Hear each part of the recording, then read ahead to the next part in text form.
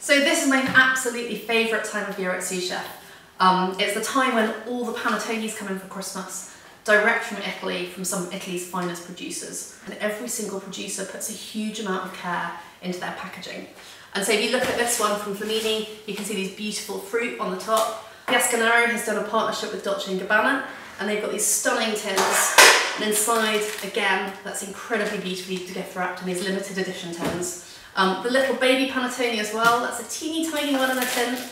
That comes just like that. Less of the wrapping inside, but it's still a super cute thing. And then also ones like this in these bigger boxes, which combine a panettone, not just the whole panettone beautifully wrapped inside, but also with a spread. So you can get them with almond spread, sometimes coffee, but definitely pistachio. Pistachio is incredible.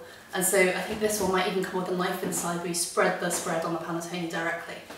And then our own very special brand panettone has been made specially for us this year, which is a Milano panettone just for Sous Chef, which is absolutely beautiful.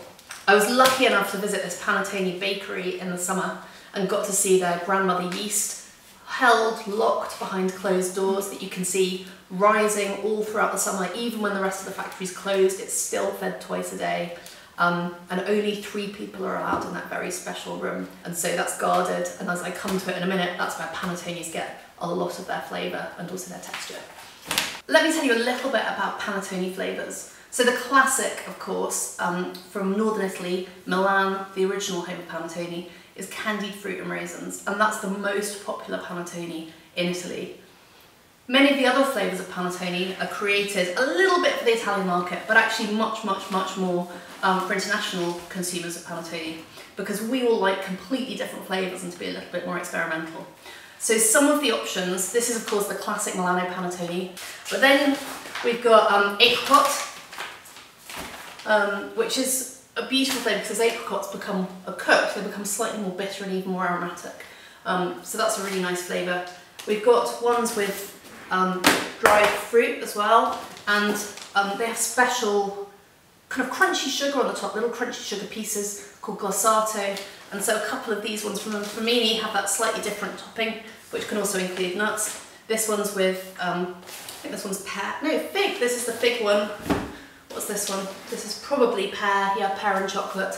There's also Amarena cherry and chocolate, and then some of the slightly edgier flavours. Let me just move this around. This is another classic from Loison. But if you ever want your cocktail and your panettone, this is the Flamini Spritz.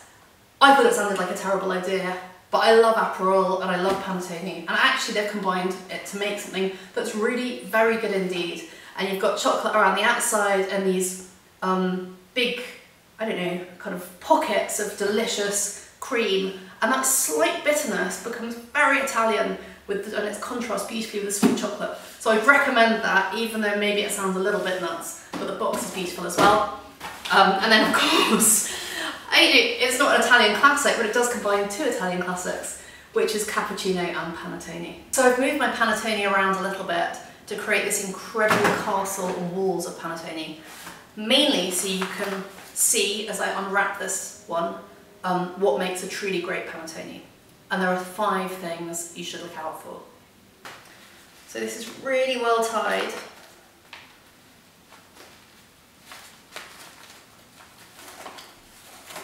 There we go. I'm going to be a little bit naughty and tear through the wrapping because I want to get into it quickly. But of course you could save this paper and use it for any other Christmas present.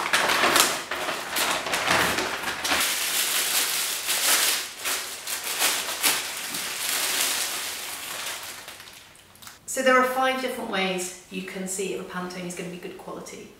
One is where it's made, and if it's made in Italy. The second is when you pick it up and it has this wonderful weight. You can really feel there's a lot of high quality ingredients inside. The next one, number 3, is if you lift it up, even just the moment you open the packet, and sometimes even before you open it, you can really get that incredible citrus aroma. The next one, and I'm going to cut this panettone open. But if you cut this panettone open, then you can see citrus fruit just sort of falls out of it. Both you've got these beautiful plump raisins and also these incredibly big pieces, and I'm just going to pick out a few. which don't do for your friends because they get a bit cross. But you can see quite how big these pieces of citrus fruit are. They're the size of a fingernail, the whole of the top of my finger. And we've got those from lemon and also orange embedded into the panettone, and they're beautifully soft. And so then another way you can see the panettone is good, so you can just see as you pull it apart, you get these lovely, lovely tears in the panettone. It's almost like a brioche. You lift it up, taste it. That's delicious. So just as I thought the filming had finished, I carried on diving straight into it. And the incredible thing with this particular panettone is they tumble raisins with rum, as that makes them incredibly juicy when they're baked into the cake. So I just can't stop eating it.